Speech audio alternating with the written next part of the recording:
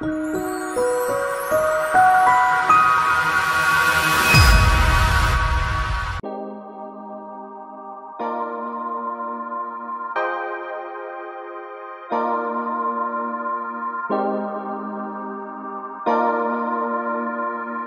everyone, this is Dr. Blake Bloxham from Feller & Bloxham Medical, and I'm here today to do another patient walkthrough result video. These are the videos where I take a patient I performed a hair transplant on and we go through his or her case. So these videos, as our loyal viewers know, always have a theme. And the theme of today's video is a question, and that question is when to do a larger case. A lot of the times patients come to us and they have very specific requests. They have very certain specific areas of the scalp that bother them, and they say, hey, I want to fill these areas. And typically what we tell them is, sure, we can do that. However, it may be advantageous for you to actually do a little bit more, to do a larger case. So because this is something that we commonly see and it's kind of an important topic to cover, we're going to use this patient's presentation as a good example of this. So let's jump right in and go through his case. This patient is a gentleman in his late 20s who came to me and said, look, I have a recession in the corners, I want to fill it. Didn't mention anything about anywhere else. I told him, I see what you're saying, I completely understand. We can fill the recession in those corners. However, as I'm combing through, I see a few other things here that lead me to believe that you may have more loss and you may be better suited with a larger procedure. So that is what I told him, and here you can see the last of his images. Okay, so as you saw there, when that patient first came in, just a little recession in the corners, and I told him, like I said there, we can do that, no problem. That's what he presented with. That was his chief complaint. I told him if you just want to fill the corners, it's maybe 1,000 grafts or so, 500-ish per side. But I told him, look, I think, and I see this a lot, if we just fill in those corners, I believe because of your age, because of some miniaturization that I see throughout the rest of that frontal scalp there, I think if we fill in those corners now, within a shorter period of time, and it's hard to say how short that would be, but within a shorter period of time, you're going to start to thin in these other areas and you're going to start to have a bit of an unnatural appearance. You're going to have these little islands of transplants with thinness kind of around them, and you're going to find yourself coming back requesting another procedure pretty quickly. I see this a lot. I see patients that go to outside clinics. They tell the outside clinics, this is what I want. They do it without any sort of maybe counseling.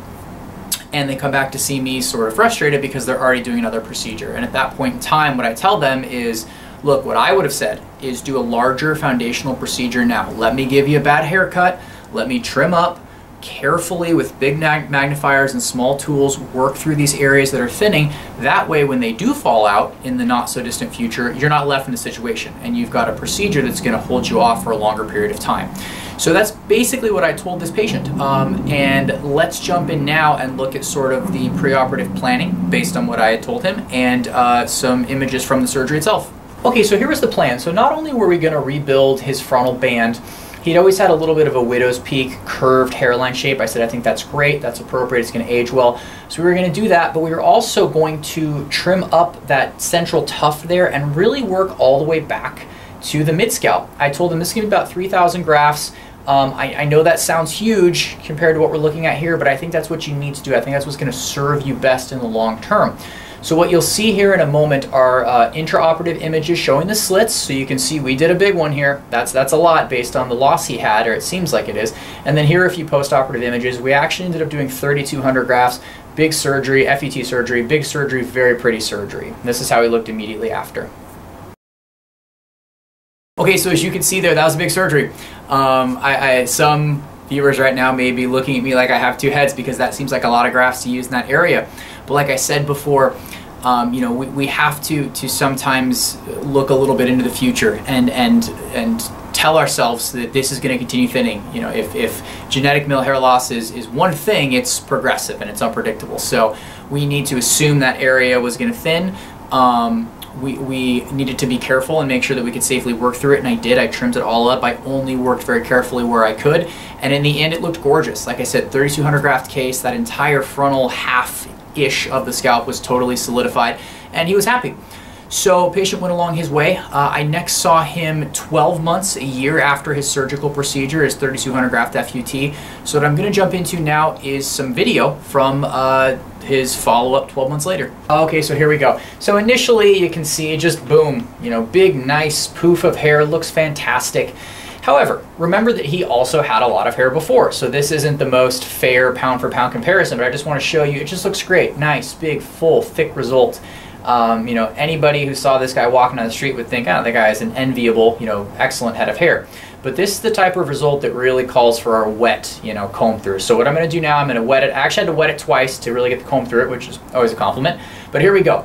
Wet that hair, slick it back. Let's see what we really did there. So as you can see, just boom, beautiful, awesome, love it.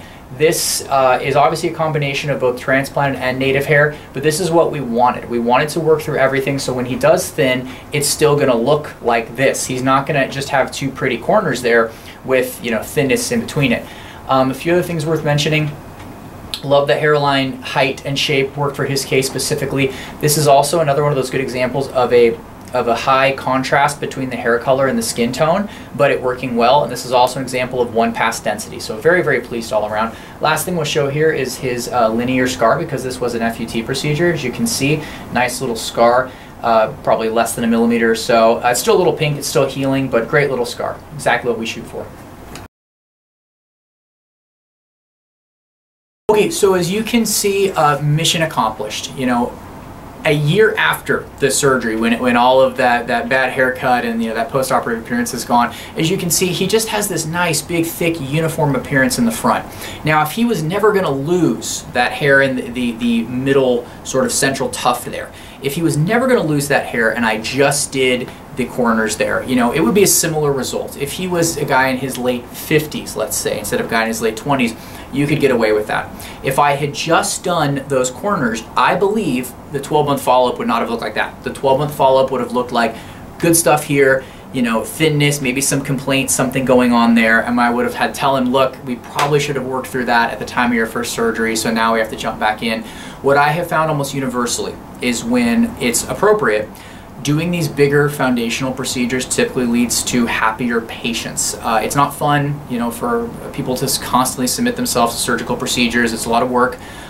If you're going to do it, you might as well try to knock out as much as you can at once. You know, give yourself the longest amount of time between procedures. So many times that is what I recommend to patients. And if you come in for a consultation and I recommend that to you, you know, please don't look at me like I have two heads. I assure you there's a method to my madness. This is a good example of it. Also keep in mind though, just one quick little thing here. A bigger procedure is not always the answer. You know, shock loss and causing damage by trying to work through hair that's too thick is a real thing. So we don't always want to do a bigger procedure. So I assure you that, you know, if you do come here, we're only going to recommend a bigger procedure when it's appropriate and when I know I can safely work through the other areas without causing damage. But hope everyone watching enjoyed the video. I think it was a great case. Hopefully it was kind of an interesting little theme for our video as well. As usual, thank you guys so much for subscribing to the channel. Thank you for watching these videos. We truly love making them. It seems like you guys are truly enjoying watching them, so we'll keep doing so. As always, I am Dr. Blake Bloxham from Feller & Bloxham Medical, and we will see you guys in the next one.